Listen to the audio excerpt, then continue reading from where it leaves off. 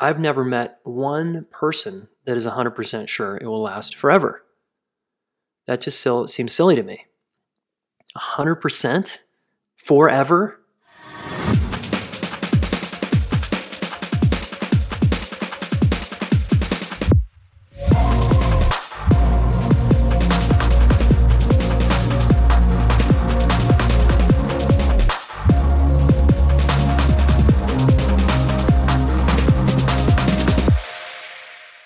Hey, and welcome back to the Smart Couple Podcast. My name is Jayson Gaddis, and this is episode 74.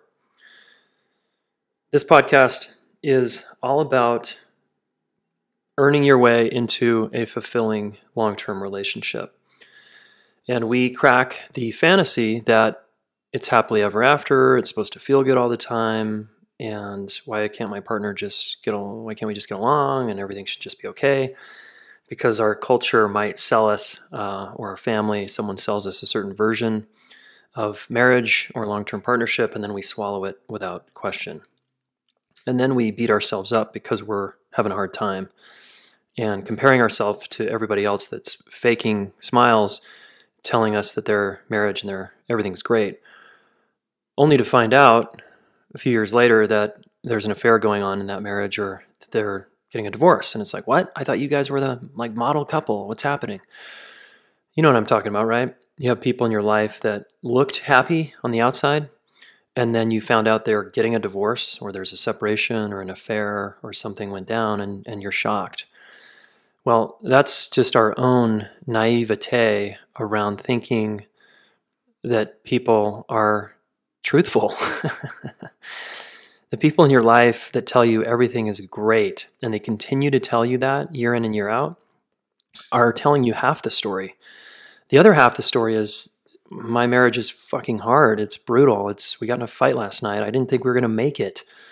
Or, wow, he cheated on me and we're in therapy. Or, something like that. Like, how many of your friends are telling you what's really going on? So here at the Smart Couple, we're encouraging those conversations, and we're saying, yeah, that's what's going on. It's challenging, it's intense, there's highs and lows, it's pleasure, it's painful, it's the whole gamut you're going to find when you lock horns with one person year in and year out for decades. You will face the darkest places in yourself as you try to navigate that terrain. So this podcast is here to help you with that. It's saying, yeah, we get it. We get it that it's hard, it's intense. And we're going to give you some good street level tools that are going to help you if you want them. Okay. So welcome, and welcome back. I wanted to just take a minute while I have the mic here to comment on a marriage blog I read recently. And it was called The Marriage Trap: How to Deal with Society Pressuring You to Get Married. Now, I'm curious if you felt pressure to get married, if you're married, or if you're single, or if you're dating, and certainly if you're in your late 30s, maybe early 40s. Some people may be in their early 30s, but I'm curious, do you feel pressured by whoever to get married? And I would guess that if I polled you, that the vast majority of you would say, or let's just say over 50% of you would say yes. Someone, somewhere, I felt pressured by someone or something, whether it was amorphous entity like culture or society, or if it was an actual person like your mother, pressuring you to get married. That's probably going on. So, but the challenge with this article I had was this comment. This person said, if you're about to commit being in a relationship for your entire life, shouldn't you be 100% positive it will last forever? I've never met one person that is 100% sure it will last forever. That just still seems silly to me. 100% forever? Like, did you ever think that way? Maybe you did, but you certainly got shown by your marriage or yourself that is a fantasy. Forever? And how can we possibly know with 100% certainty anything in our life will last forever, except being a parent? like, or being a child to a family. Like, family is 100% forever, as much as you try to disconnect from that. But a marriage, not so much.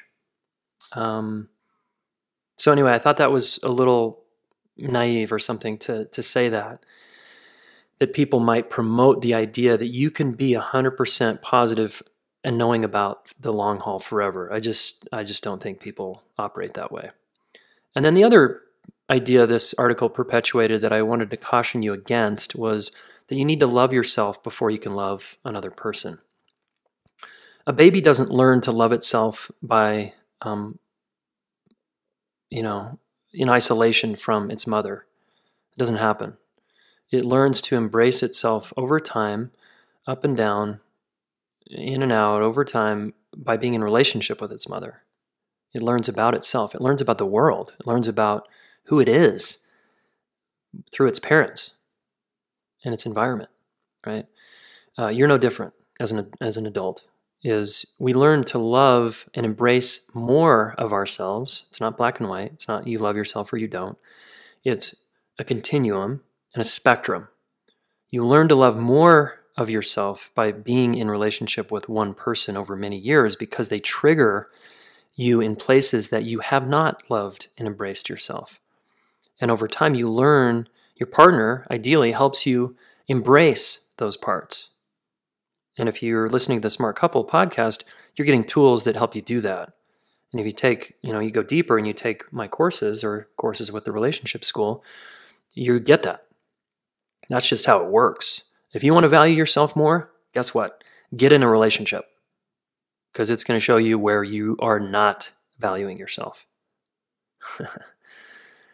Okay, so be savvy when you're reading articles like this online, and bring your own healthy skepticism, bring what you're learning here, and pit it against what you read and see from your own experience how it lives in you, okay? All right, today we're going to talk about the disconnection-connection spectrum and what to do if you're feeling disconnected from yourself or your partner. How do you get back into connection? That's what this simple podcast today is all about, and I think it's going to serve you. So stay tuned to the end. Listen to the end for your 2 action steps and a chance to win some free coaching from me. Okay, let's do this. Here is the Disconnection Connection podcast. Hey there. Okay, I want to talk to you about what to do after a fight and how to reconnect with your partner in 8 or so steps. All right. So the context here is that we're setting up is you've been disconnected from your partner. There's been some distancing going on. You're a little frustrated and hurt, maybe, or you're thinking you're connected, but your life feels dull and you feel a little depressed and grumpy and irritable. Those are signs that you're disconnected from yourself, right? I wrote a blog post called the 10 signs I'm disconnected from my heart.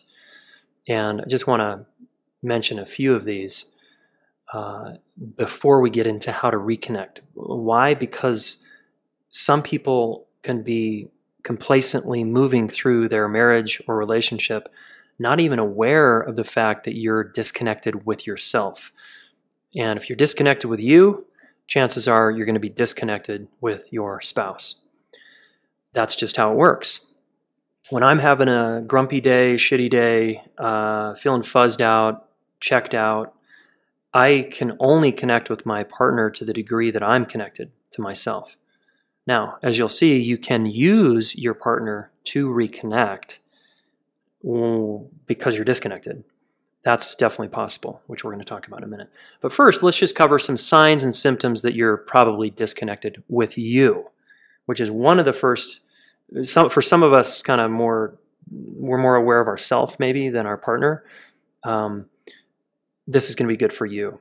Other people, you're tracking your partner so much that the signs and symptoms might be that they're disconnected, which means you're disconnected from them, right? You're unplugged, so to speak. Okay, signs and symptoms I might be disconnected. For me is I'm no longer emotionally present.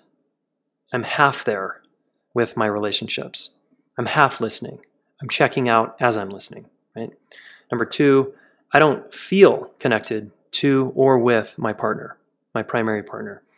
And if I'm single, I might not feel connected to anyone. And maybe even my dog or cat, I'm not really feeling the synergy go on because I'm disconnected, right? Number three, I'm just checked out. I feel some kind of low-grade funk. I'm the grumpy guy at the grocery store, and I'm a little unmotivated, uninspired. I want to take naps. I want more wine. I want to maybe complain when I am with my friends.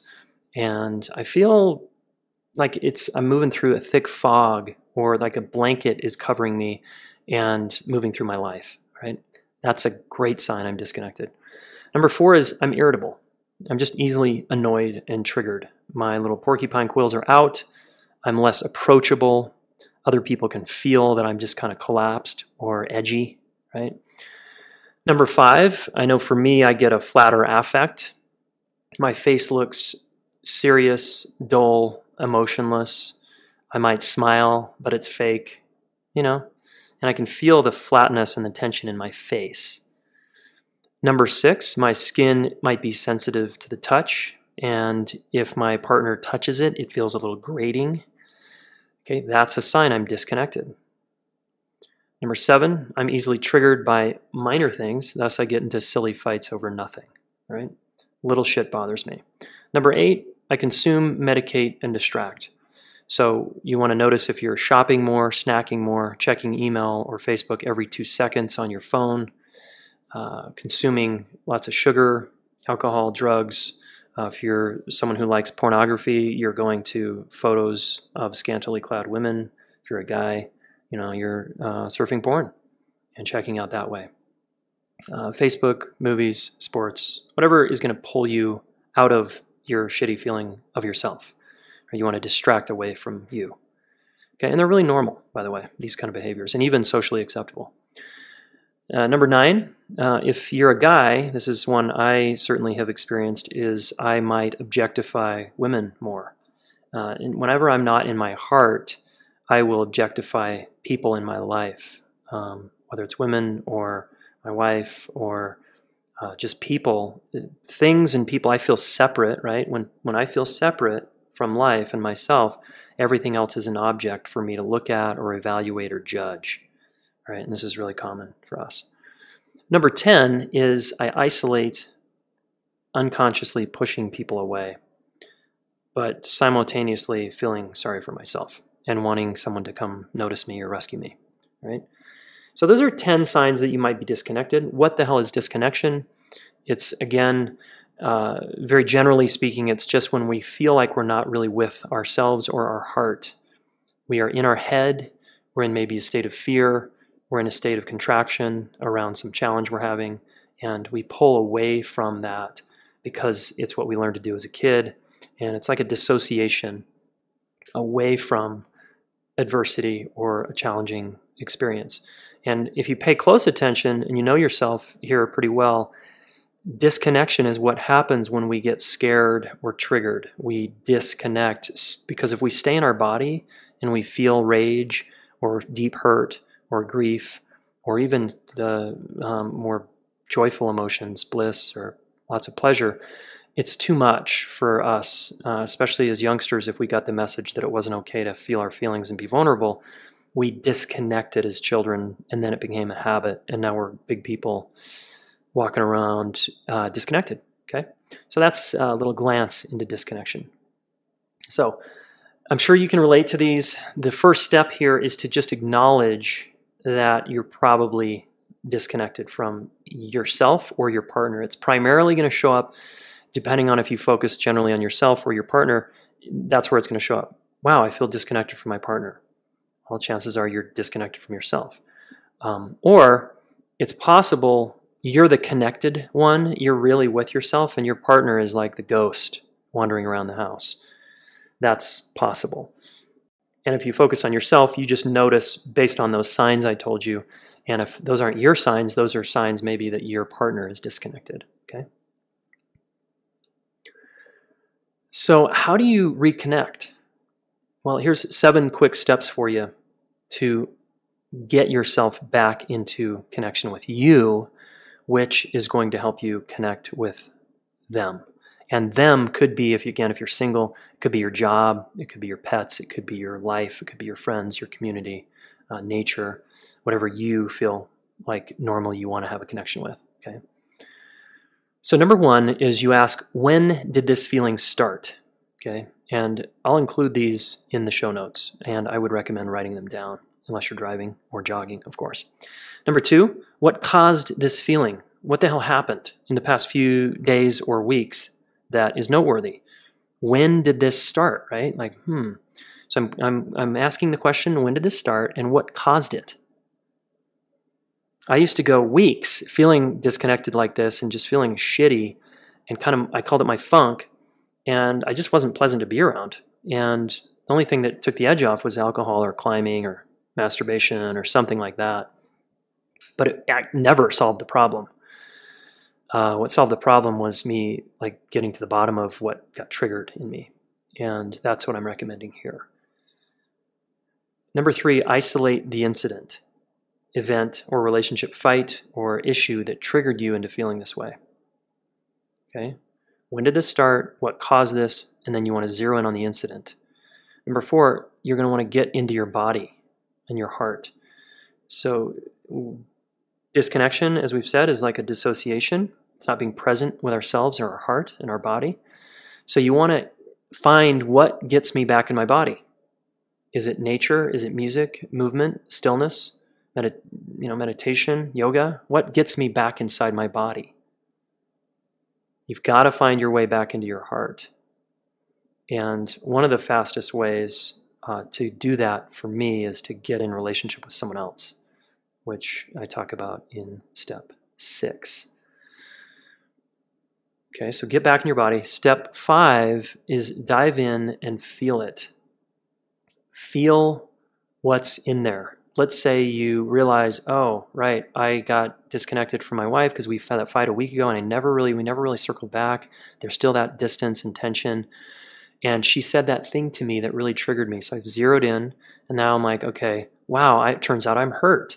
So I close my eyes and I go inside my body and I feel my hurt. Just like a wave, it's going to pass. And you want to feel your feelings. This is very fundamental human being advice, right? Just, you got to learn how to be with your experience. Because when you don't and you keep cutting off from it, you're going to be a pretty jammed up person walking around the planet. So feel it like you mean it, folks. Get in there and feel it. And like a wave, it's just going to move through you. You ever notice after a good cry, you feel so much better? It's that kind of thing. Number 6, get in a relationship with a close friend. So this is, if you have a partner, you do it with them. If you don't, you do it with a close friend. And you ask them, hey, will you connect with me? And I remember sometimes I would be disconnected for many days, sometimes weeks, with my wife, then girlfriend. And I would say, honey, I need to connect with you. I think that's the issue, is I'm feeling disconnected. I'm feeling really scared in my life, feeling really triggered.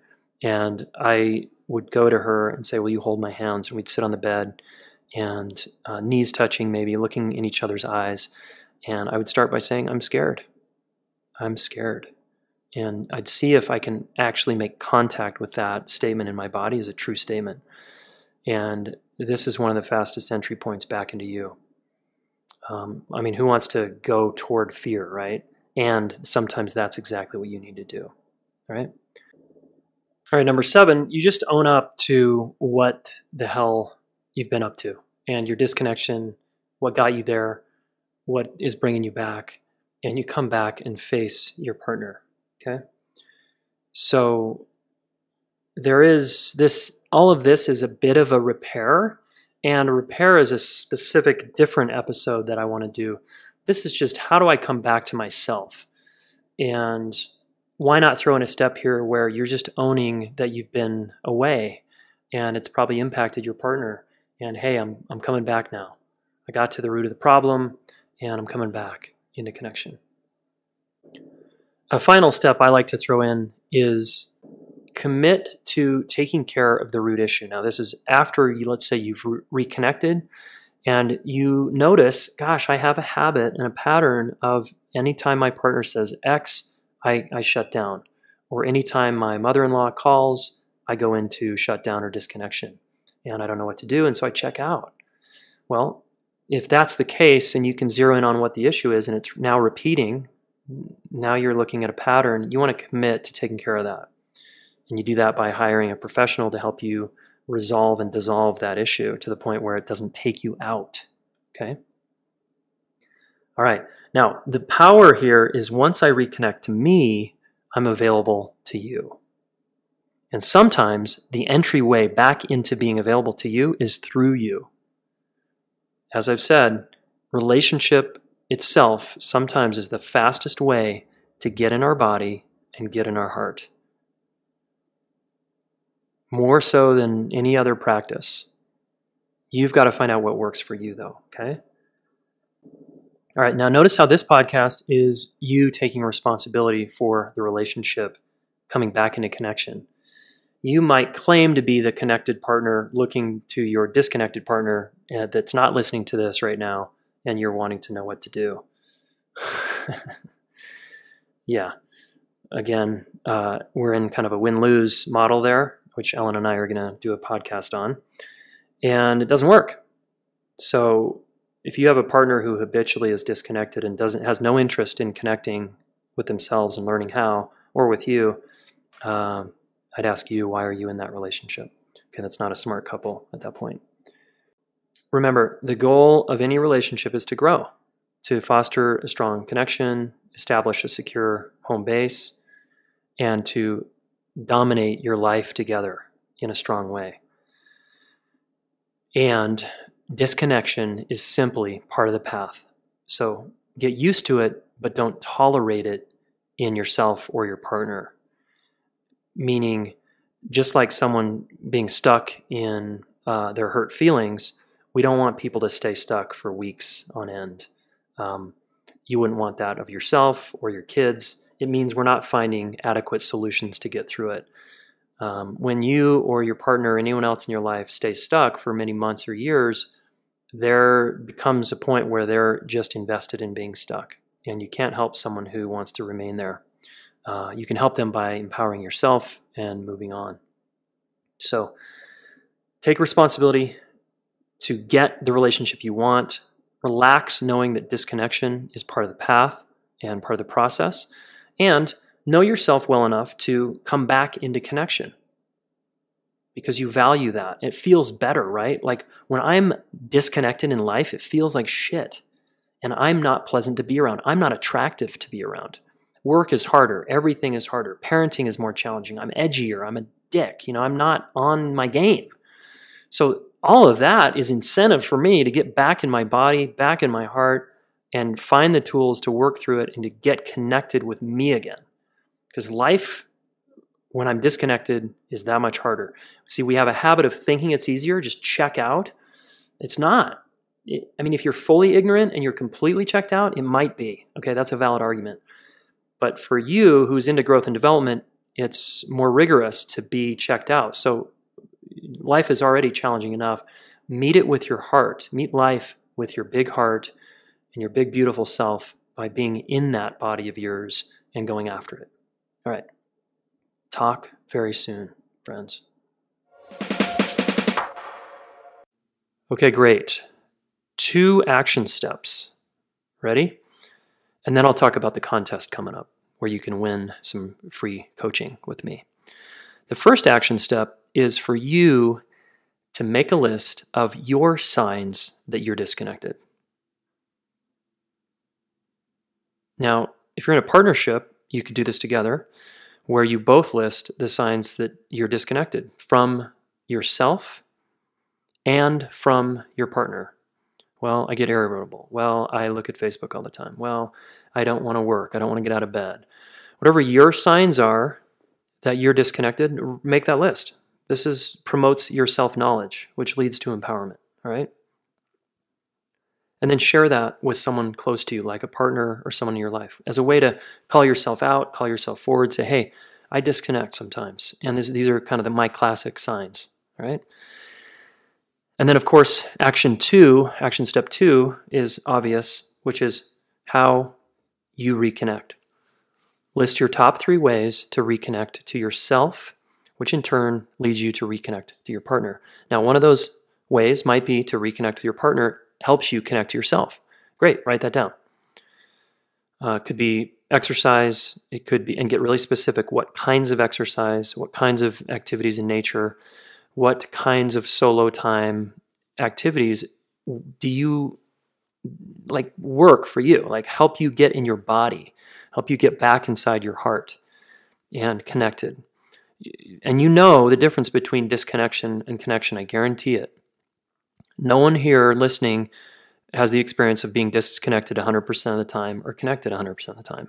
You're both disconnected and connected. So you need to know the difference there and know it helps bring you back, because life feels better when I'm connected for me. And I'm guessing it's the same for you. So list your 3 ways that you can reconnect to yourself, and then share that with a friend or partner. Again, as a way to practice being in a relationship with someone and being honest and being real. Because remember, the smart couple, smart individuals here are authentic as best they can around what's actually going on in their life. Not, just making small talk and talking bullshit, okay? Because the bullshit conversations are less fulfilling and less nourishing. You know this. Great. So those are your 2 action steps. I've got another podcast coming up. I just want to plant the seed here on why it's important for you to interrupt your partner and not let someone ramble. Okay. I did a Facebook post the other day that brought some interesting comments. Some people got pretty defensive with this one, and some people want to know more. So that's coming up. And then also contest. Okay. Here's how to enter the contest between this week and next week is you got to be in the Smart Couple private Facebook community. Okay. That means you're basically a fan of this podcast. You listen and you want to practice and engage with other people. You want to be a fly on the wall, or you want to share, or you want to comment on other people's posts. Okay. That group is really just a community of people that are in this conversation, that want to be real about their relationship problems and their relationship solutions, individuals and couples.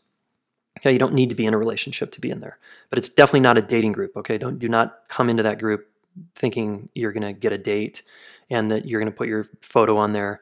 That's happened numerous times, and we just delete that and we just block you from the group. Okay, so none of that shit. You're committed to monogamy and partnership, and you want to learn about that, and you're going to be respectful. Join that community.